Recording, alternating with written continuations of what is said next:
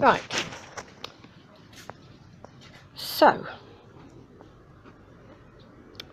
last week I trimmed a lot of the privet hedge, and I needed a garden shredder, so I had a look on the internet, did a bit of research, and I looked at Screwfix, and I looked at this particular model, a Titan, and it had pretty good reviews, so I figured I'd get it. It was, I think, £89. It was one of the cheapest ones they did. So I did it, I got it. I went down into town and I bought it, and I brought it home, put it together, and within 15 minutes nearly threw it across the garden. And it has a problem in as much as if you have wet woody stuff, like, you know, fresh privet hedge branches, basically you feed 2 in and it shreds it and it chucks it out the bottom. You put your 3rd in and it shreds it, but nothing comes out the bottom. It blocks, and when it blocks up you have to unplug it, undo a screw at the back, pull the front off, clear the blockage, put it back, screw it up again, plug it in again, start it up again. Another 2 branches and the thing blocked up again. So by this time I was ready to swear, and I know a lot of swear words in several languages. So I came indoors and I had a look at the reviews again. And I changed the filter so that I was looking at the worst reviews first. And almost every single one of the worst reviews was, it works well, but it blocks up. It's really bad at blocking up. And I'm thinking, right, all of these people with the same problem would indicate that there is a design flaw somewhere. So I had another little look. And I'll show you what it is. Right, so all the material comes out through the bottom. Comes out through there. And the gap is only like that, and they've actually built in a blockage, these little teeth. I have no idea what purpose they would serve. So you've got an inch wide gap, well, there, my thumb, it's not even an inch.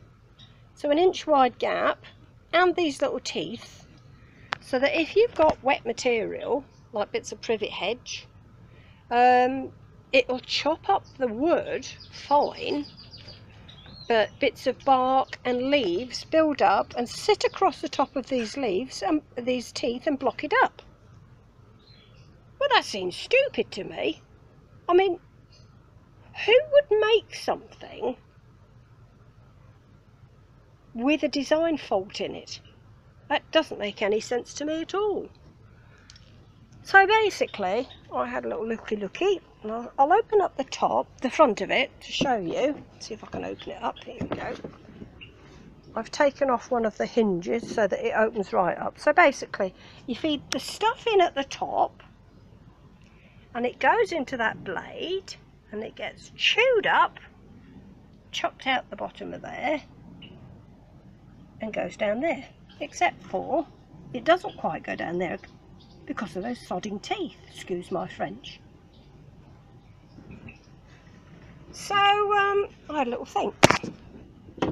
So anyway, I took, sorry, I'm just having a little bit of a problem here. So I took it back. I took the one that I had, I took it back. So I'm leaving that apart because I'm going to do something with that in a minute. So I took the one back because it was 89 quid, that's a lot of money to me, so I took it back to Screwfix and I got a refund. But bearing in mind what I'd looked at and what I think the problem is, I wanted to have a go. That's plastic as well. I wanted to give it a go and try and solve what I thought might be the problem, i.e. those blooming teeth and the narrow gap. So what I'm actually going to do Just see if I can shut that. There we go. What I'm actually going to do is, this is a second-hand one that I bought off eBay cheap, just to see if it works, the experiment. So what I'm actually going to do, I'm going to cut those teeth off, but I'm also going to increase the amount of space that the chipped stuff has got by cutting out a small bit. I mean, the blade is way up here, so there's no reason why, you know, there's no reason why I can't do it. You know, the thing was, it's a cheap second-hand thing. If it doesn't work, it doesn't work. But that's what I'm going to try and do. I'm going to try taking the teeth out and increasing the amount of space that I've got for the stuff to free flow, because what I'm going to be mainly cutting is not dry twiggy stuff. It's like the wet, it's, you know, the freshly cut hedge branches, and this can't do it. You know, it's designed. It might work marvellously well on little dry twiggy, well, like this dry twiggy stuff. Might work well on that, but it doesn't work well on wet stuff. When you get leaves sitting across, you get a couple of leaves being blown through and they sit across those teeth, so anything else coming behind it just backs up. I mean, what a stupid design thing. I've never seen anything like it. That doesn't make any sense. It's a built-in fail. So I'm going to give that a go. The teeth are coming off for sure, but whether I cut out the front or whether I increase the amount of, see, that's plastic. Oh, it's not a very well made thing. Whether I cut out from there, I'm not quite sure yet, but the teeth are coming off for sure, and I'm definitely cutting off that, and I'm going to see whether that works. If it works, I'll let you know. I'm going to see if I can pause this. So I've done the adaptation. I'll show it to you.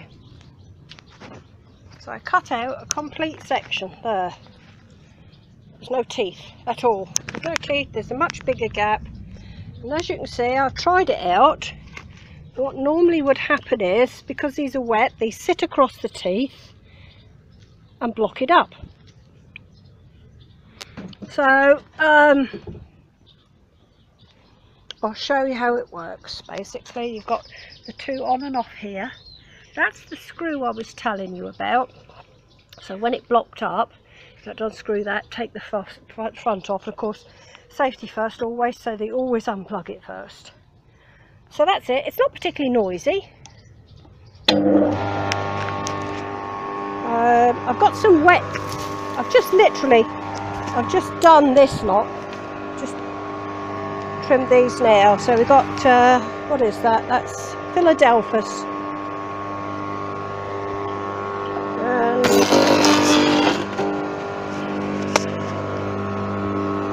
Now in theory,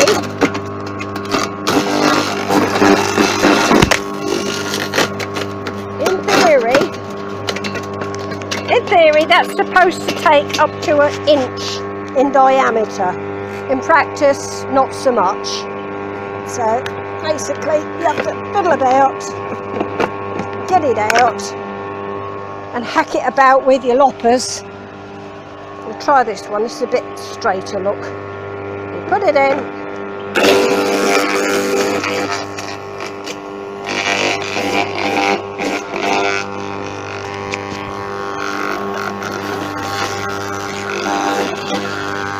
We've got a poker, hang on, special pokey thing that came with it. There you go, it looks like a truncheon.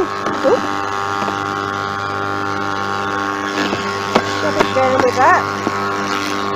Never ever ever put your fingers in.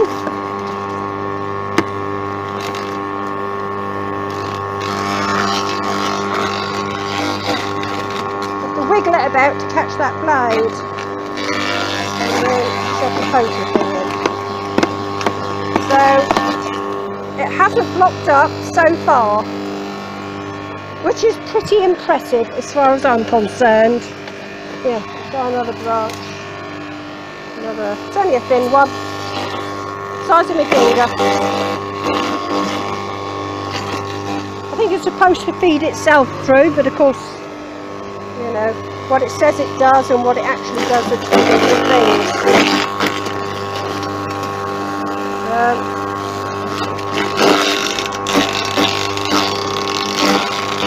I suggest you wear gloves because it does kick back a bit, and it does not feel nice on your hand. There you go. There you go.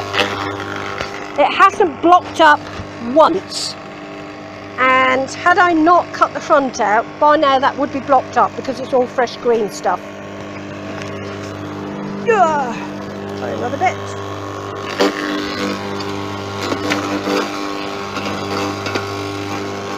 I suspect because it's second hand, it might have been well used and the blades are a bit blunt. But anyway, there you go. That's the adaptation. No teeth, much more space to chuck out the green stuff. And so far it has not blocked it up once. But because that's so wet and there's like wet twiggy bits, you get that flowing through, that sits across those teeth, the wet leaves pile up behind it and it blocks. And all that needed was that. So there you go, Screwfix and Titan. My theory worked. Right, I'm going to have a cup of coffee, get out of the sun, and I shall do a bit more shredding tonight when it's cooler.